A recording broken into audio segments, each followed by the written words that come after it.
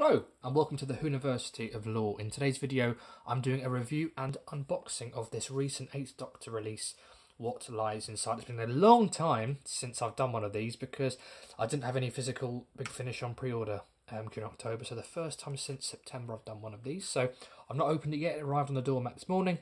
What's great is it's our first 8th Doctor story since his triumphant return in Power of the Doctor, in the brilliant Power of the Doctor last month, which interestingly was actually his first ever televised episode, because he's only ever done a minisode and a TV movie before. So I know it was kind of a feature length, but it was the first, technically his first appearance in a TV episode. So that's wonderful to kind of see that for our beloved 8th Doctor. Also, I didn't mention in a previous video, I was meant to, that I think Power of the Doctor has had the most Doctors in a single episode ever. Because we had the 1st, the 5th, the 6th, 7th, 8th, Fugitive, 13th, and then the 14th at the end, and technically the 15th if you count the trailer. So quite a few Doctors, but that aside, let's dive into what lies inside. So I have listened to this already on the download. The title, What Lies Inside, I think what it refers to, and obviously there'll be spoilers in this interview, but I think what it refers to is the fact that nothing is quite as it appears on the outside in both of these separate independent stories contained in this box set. They promised it would be standalone, and it really is. You know, it really doesn't make much reference to what they've just experienced in Stranded, so it's a lovely jumping on point. I'm looking forward to getting the next volume next month, because I'll be able to do a video where we can join the faces here, and I believe the symbol of Gallifrey here as well, which will be quite fun. So let's get this open. This is always the bit I find tricky. Let's give it a go. Almost there. With the amount of these that I buy, I really should be better at buying these. Opening these really is embarrassing. Right, well, while I'm trying to open that, so the first story in it, which is Paradox of the Daleks, was a really fun story, and what I loved about it was the fact that in the publicity for it, I think there was quite a few red herrings placed so that we'd think that it was going to be about one thing, when in fact it was about something else, and it really made those, here we go, made those surprises even better for it.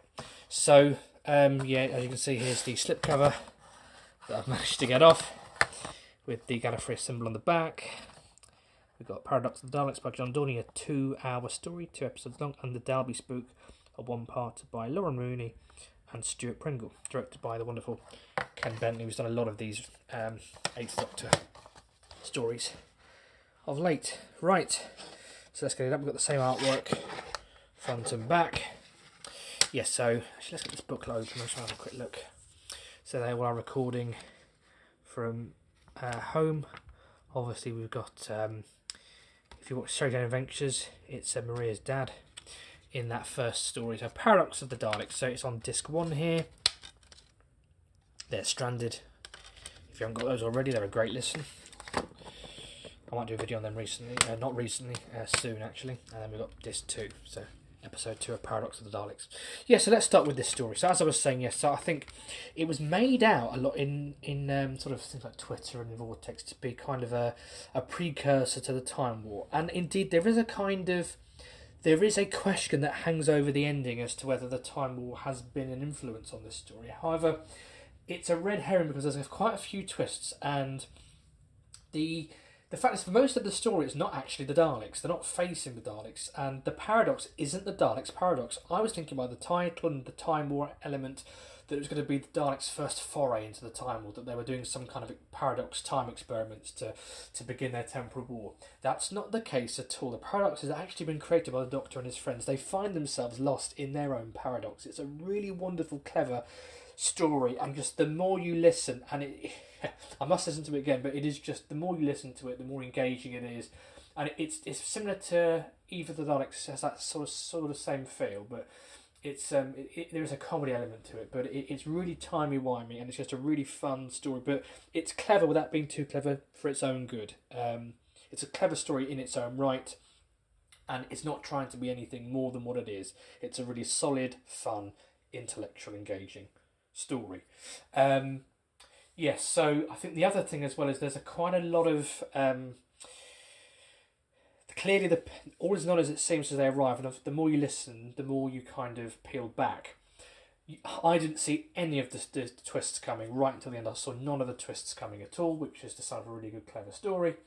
And there keeps being this hint that there's like a Time Lord behind. So you think, oh, okay, well maybe it's the Time Lords behind this. Maybe this is a Time Lord station. These people who are working here, a little bit like in what's that story called? A little bit like in, I'm sure it was either Doom Coalition or no, it wasn't.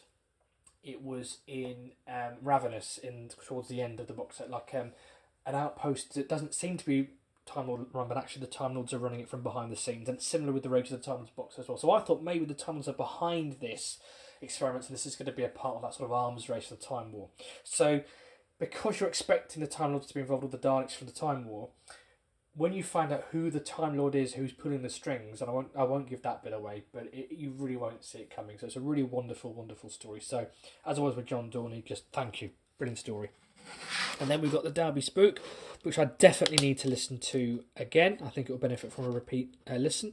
There's the Charlotte Pollard box set, which I'd recommend as well.